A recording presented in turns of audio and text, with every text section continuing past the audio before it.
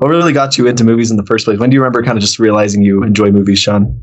It was just kind of one of those things of just, you think back on your childhood, and movies, nerd culture were just kind of always one of those things that was there. When I think of kind of those mile markers, the things that kind of stand out from so much of my early childhood, a lot of them go back to movies or nerd culture type stuff.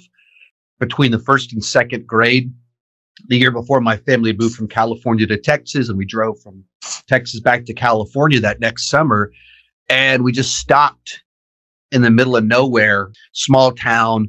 We go to a theater that only had one actual theater, literally one theater, and had a balcony and everything. And they're playing Star Trek V, and they had to sell 20 tickets or else they wouldn't show the movie. Sitting there counting heads as they came in. And then it added up to 20 eventually. And so they played the movie. That same summer was Batman 89, and just so excited about it, getting all the toys. And I collected all the cards, and I still have my cards right over there in a notebook. Oh.